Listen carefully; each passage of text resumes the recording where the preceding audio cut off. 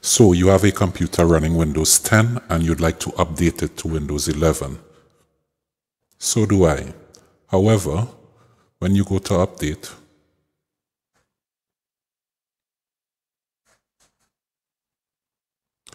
you are greeted with this message. This PC doesn't currently meet the minimum requirement to run Windows 11. Let's see how we can get around this. First, head over to the FIM Electronic Repairs Forum and click on this thread, How to Update an Unsupported Computer to Windows 11. 3 easy steps. Your first step is to download a clean copy of Windows 11 ISO.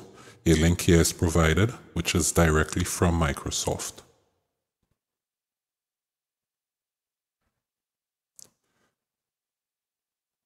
You would scroll down to download Windows 11 disk image.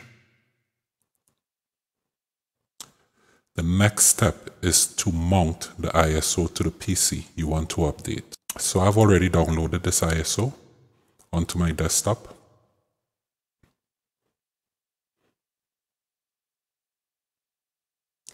As you can see here, this is the ISO, Windows 11.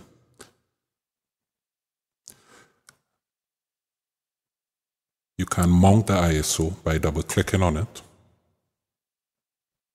And as you can see, it's now mounted.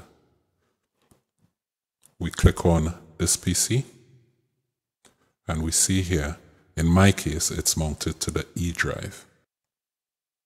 The third and final step is to run the following script, which can be found here at this link. Again, I've already downloaded this script, and it's here on my desktop. Right-click on the script and click Run as Administrator.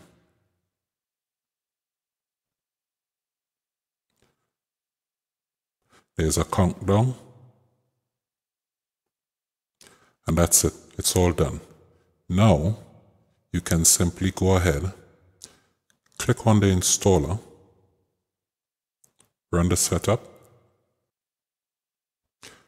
and you will now be able to install Windows 11 without any warning.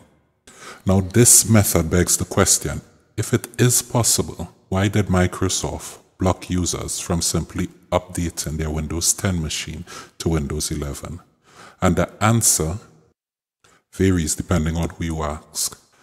Some people I speak with believe big companies like Microsoft and Apple sometimes want you to buy new hardware so they can make more money. However, I'm not sure about this in this situation. If we look again at the error message, it says your PC doesn't meet the minimum requirements to run Windows 11. So let's look on the Microsoft website to see what are these requirements. Here, there's a page from Microsoft.com which lists the requirements for running Windows 11. For the most part, your computer probably meets all these requirements, apart from this one, TPM. Now, simply speaking, TPM relates to your processor, which is hardware. Computer vulnerabilities usually fall into two categories, software and hardware. Software vulnerabilities can usually be patched or resolved with software updates. However, hardware vulnerabilities sometimes require you to change your hardware. In this case, it's possible that's what's happening. Hence, even though it's technically possible for you to update to Windows 11, Microsoft may have made this decision to ensure computers and software run in a more secure environment. At least that's what I think. I'd be happy to hear the thoughts of others. In either case, at least you now have an option.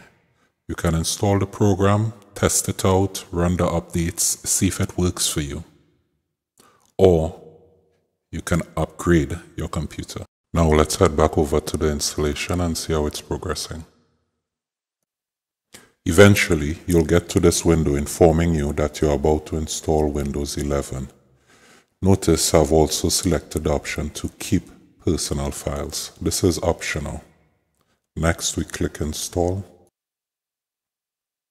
And we just wait for Windows 11 to be installed. This will take a little while. We'll come back after the installation has been completed. Okay, the installation ran successfully and we are now running Windows 11 Pro.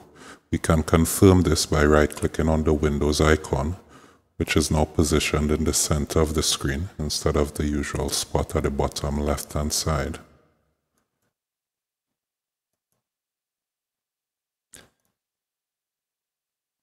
And we see we are indeed running Windows 11 Pro.